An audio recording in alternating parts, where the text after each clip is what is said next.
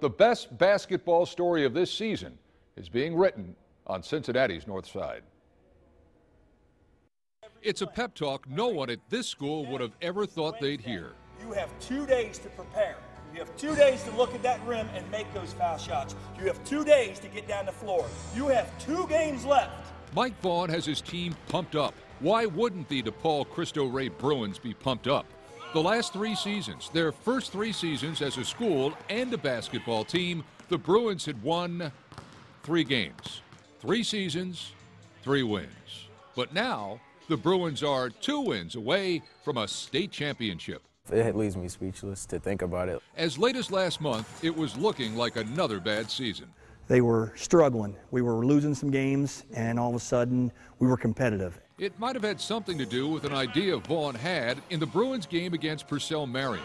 They lost badly, but Vaughn decided to tape the game and show that tape to his players. The proverbial light bulb came on. We're like, I think I'm doing it right, but once you see yourself doing it wrong, you're like, oh, okay, I'm really doing that. Last week, DePaul beat the #1 seed to advance to the Ohio Christian Schools Final Four. It's been an amazing journey. Doormat to what? Final Four. No. That's not going to work. Championship. Doormat to what? Championship. Find a better basketball story than this one. They play their semifinal game in Circleville tomorrow night.